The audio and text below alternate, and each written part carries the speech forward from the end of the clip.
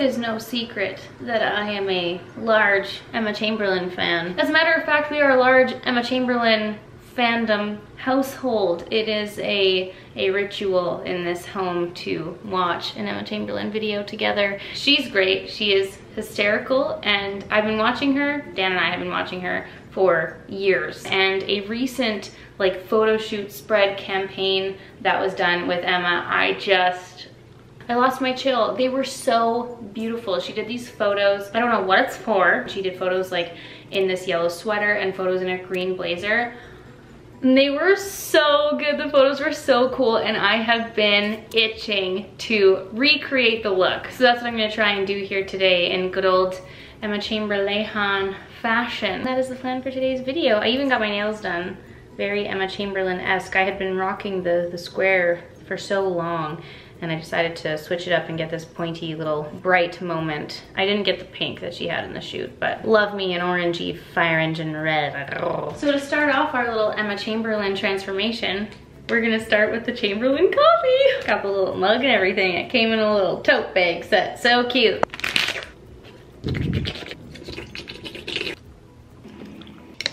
Okay, so now that we have our coffee, we're gonna make our way upstairs and let the transformation commence. Is it gonna be too hot if I sip it?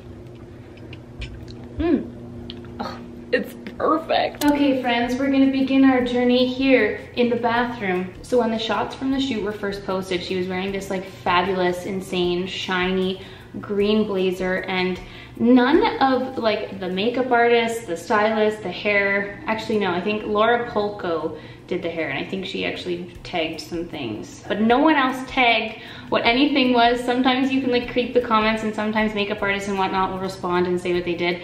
Nothing. I messaged the stylist and the makeup artist, and I was like, please tell me where this blazer is from and what makeup you put on her face. I must know. I have to recreate this look. Naturally, no one answered, and that's totally fair because I'm bad at responding to DMs too, I get it. So Dan and I ended up going on like a thrift store creep. I scoured the internet, couldn't find any green blazer that was like bright or shiny or anything. Couldn't find anything. No dice on the green blazer front. But then some more photos from the campaign were posted where she was in a completely different outfit, and she was in a yellow knit sweater. I shit you not, guys, that exact same day on the Zara website, this yellow sweater appeared, and obviously it's not exactly the same, but it has a similar feel to the yellow sweater that she was wearing in a shoot. So voila, we got a yellow sweater. But then, my dearest darling friend Ellie Mae of Ellie Mae Studios made this possible. I was telling her about how I was gonna film this video and I couldn't find a green blazer, and she was like, yo. She had a sample from a collection that they did a few years ago. Apparently the blazer never made its way into its final form, so this is just a lone standing sample. But look at this green blazer! It's not the shiny material that the blazer was in a shoot, but it is that perfect, rich, very like forest green. Oh my god, and it literally has the little sample tag on there. Ellie Mae, thank you so much for making this look possible. Look at even the gold buttons. It's so beautiful and perfect. So now I'm gonna do both. I'm gonna try and take some pics in both. We got the green blazer and the yellow sweater, guys. So now for the hair. Please excuse this spotlight lighting. In the green blazer look, she's rocking these like really beautiful, just luscious, voluminous waves, just letting it flow freely. And then in the yellow sweater look, it seems to be the same hair and makeup, but she's just got these really great little pins, pinning the hair to the side. I think I found the perfect dupes for these little pins, so we'll give it a try. And this is the yellow sweater look. Gorgeous does she look? I'm just so excited to play. So first we're gonna try doing the hair. I put the largest barrel on my little T3 iron here, and let's create some luscious, bouncy waves, or curls, whatever you wanna call it. It looks like in the bottom half of the hair, it's like just the bottoms, like it's just perfect little ringlets. I don't know if they use like, hey Siri, what are the rolly Velcro things that you put in your hair to make them curly? Okay, I found this on the web for what are the rolly Velcro things that you... Hair rollers! Thanks Siri, you're the best. Why thanks. No, thank you. Okay, well, anyway. So hair rollers. It could have been a hair roller moment. I am not a hair expert. I have no idea, but all I do know is that I have a thick curling iron and we can attempt to create something similar. So my hair has set. I'm just running my fingers through it. And yeah, we just are left with this lovely little bouncy wave. So before we head into the studio to do makeup, I just wanted to say a big thank you to Missoma London for sponsoring this video. You guys know I'm a lover of Missoma jewelry. I'm a lover of all things gold. And in the styling of this Emma Chamberlain look today, I'm going to be using some of my favorite Missoma London pieces, which I have put here on this lovely little tray. And let you know that as of today, Monday, November 23rd, the Missoma Cyber Week is happening. She is started.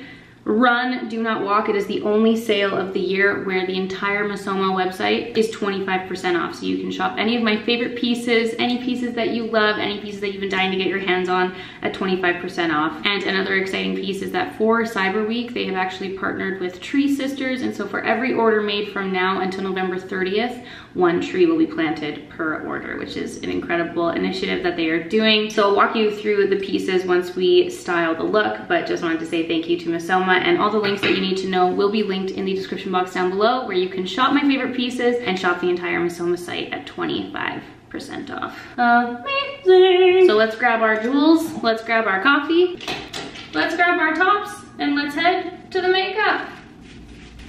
Don't worry, I didn't forget you. And we were going to sit and use the big camera, but I feel like to honor the true spirit of Emma Chamberlain, we're just gonna continue this on the vlog camera, which honestly I prefer because it doesn't highlight my pores so deeply. So these are the pins that I picked up. I got them from Quo Beauty at Shoppers, and I think that they look almost identical to the ones that Emma Chamberlain is wearing. We're not gonna worry too much about how that looks just yet, which is not cute, not cute. Oh boy. This is why I'm not a pin gal. Okay, so maybe not a dupe. They really stick really high off the head there. I feel like the ones she was wearing is like flush to the skin. We tried. We'll get there eventually, but it's gonna pin our hair back while we do the makeup. So here's a lovely little zoom in of the makeup here. Very light, simple makeup. I don't think this is gonna take us long at all. It's really bronzy, a lot of brows. She's got amazing brows.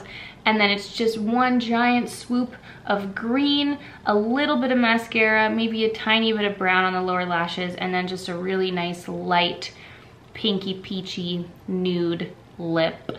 Stunning. Oh, she's making me really want to go back blonde, let me tell you. I'm just gonna pop the look right front and center and let's get started.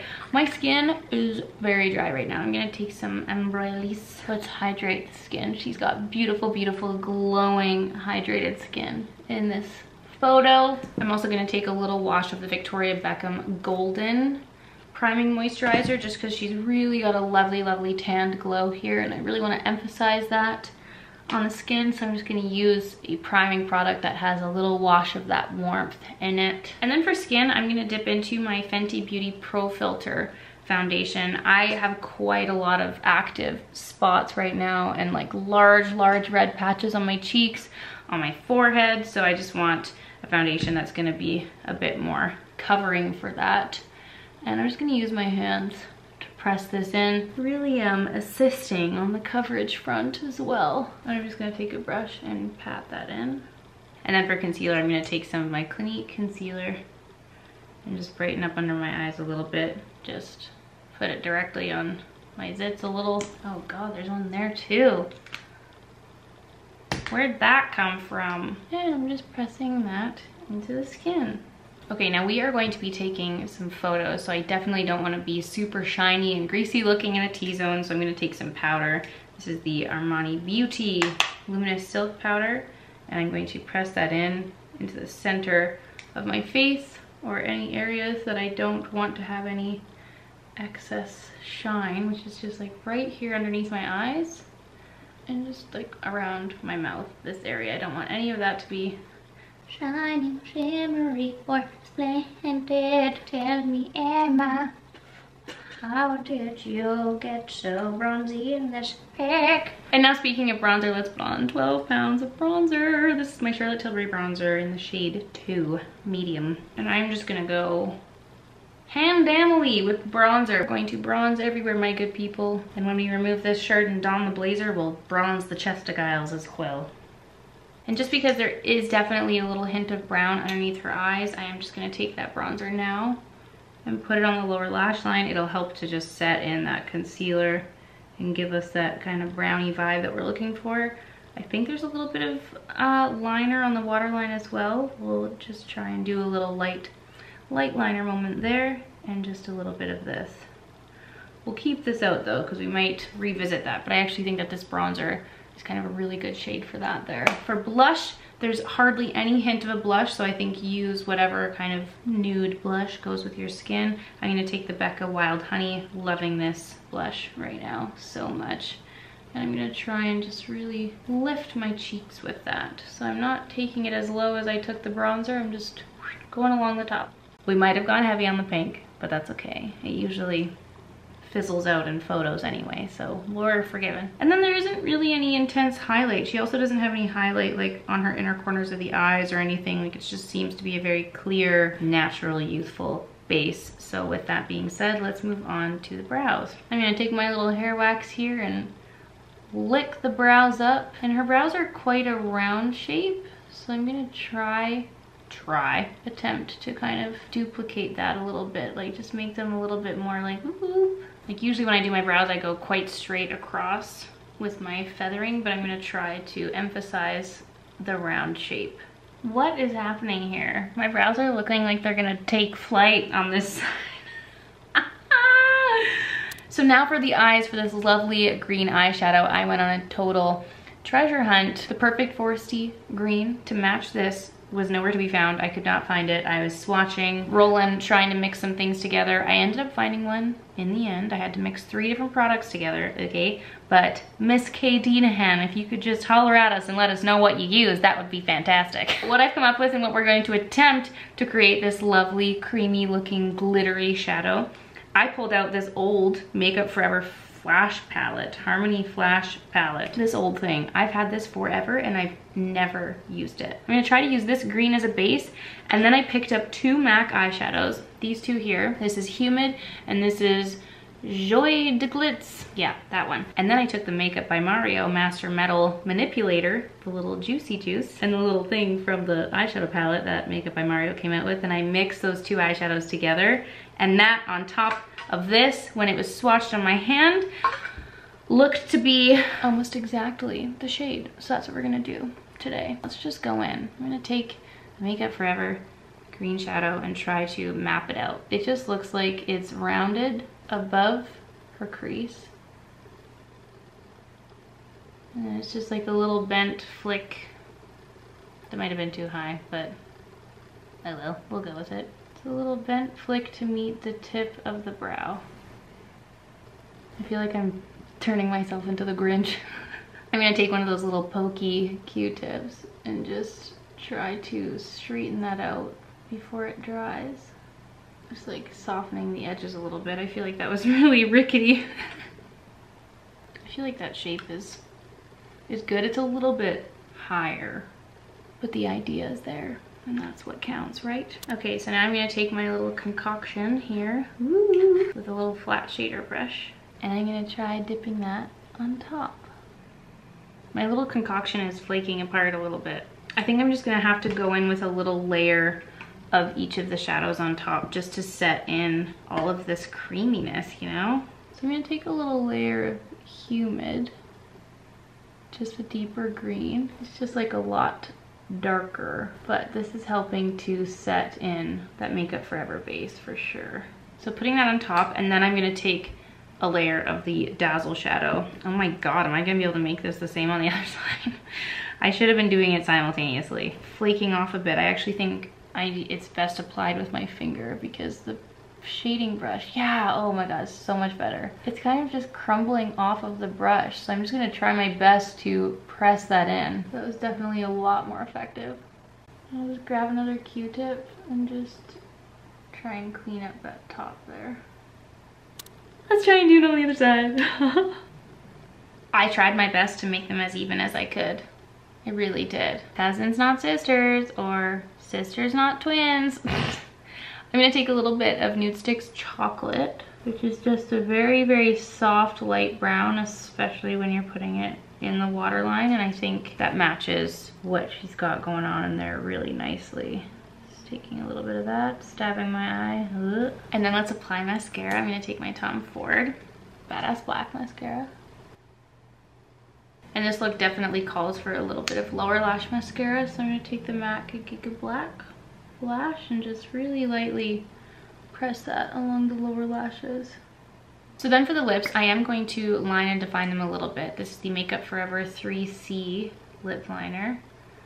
And this one's like a bit more of a pink because it doesn't really look like she's wearing a lip liner or has any kind of like defined lip color. So for me, this one kind of blends in really perfectly with my natural lip shade. So I'm just gonna use that to help define my lips a little bit. And then as for the lip color, I honestly thought that my Send Nudes lipstick, the shade from my Matinee to Soiree kit with Nudestix, my little signature there, I just thought it was the perfect lip color for this look, honestly. It's a little bit more on the beige side, so I think it complements the green really nicely.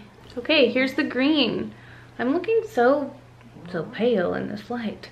But this is the finished look, you guys. This is the finished makeup. I love how it looks so much. It's so fun. How do we do? How do we do? Okay, so I'm gonna put the jewels on and put the green blazer on. And let's see how it all looks together. So this blazer is a little bit small for me. We might just have to hold it shut like this. How perfect does the shadow match this? Am I right? I'm just gonna have to actively try and hide my nipples from you guys. I'm gonna take a big brush and the bronzer, and I'm gonna take this all the way down. The answer to everything good in life is bronzer.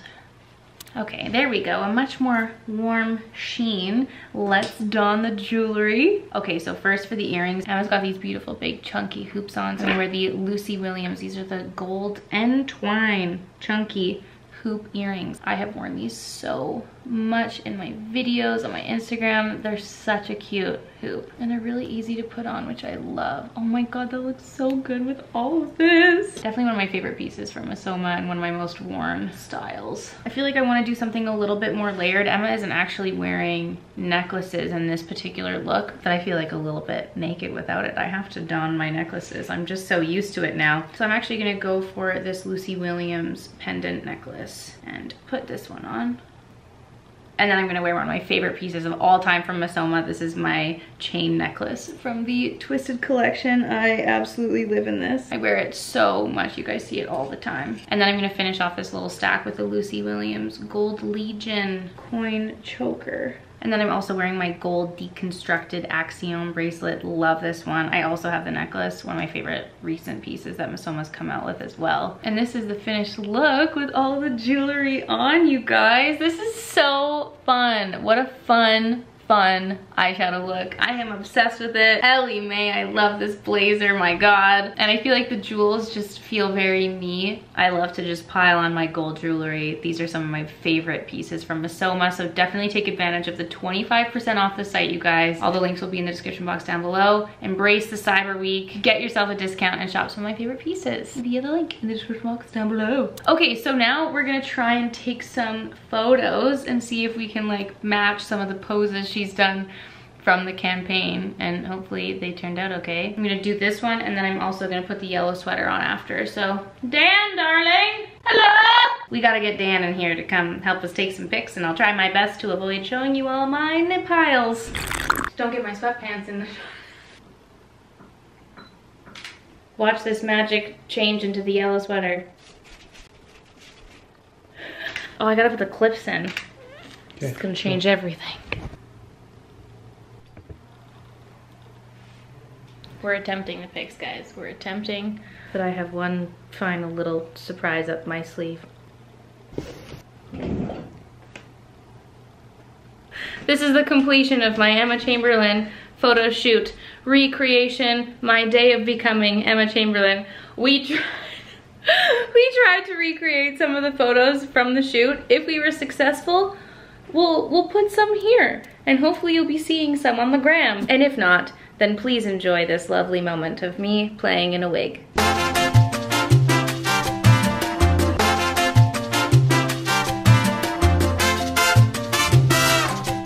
right, guys, well, that was fun. I hope you enjoyed this look. Let me know how you think I did in the comments down below. Did I successfully transform myself into Emma Chamberlain? Please let me know. You guys, thanks so much for watching, and I'll see you all very soon for a new video. Bye!